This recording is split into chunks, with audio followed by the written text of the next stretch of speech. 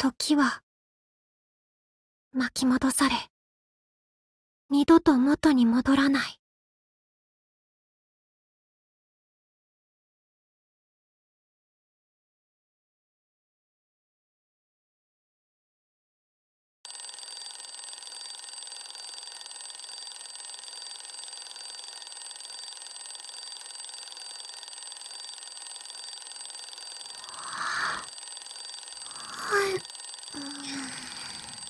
目覚まし時計。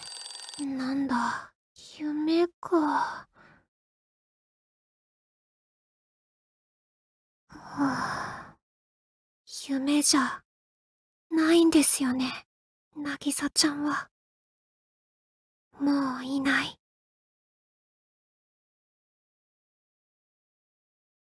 最後まで付き合わせてしまったわね。いえ、私も最後まであそこにいられてよかったと思います。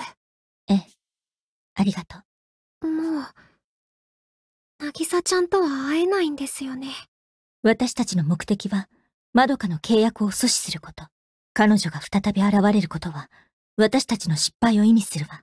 二度と、渚を復活させてはいけない。最初から、覚悟していたことのはずよ。ええ。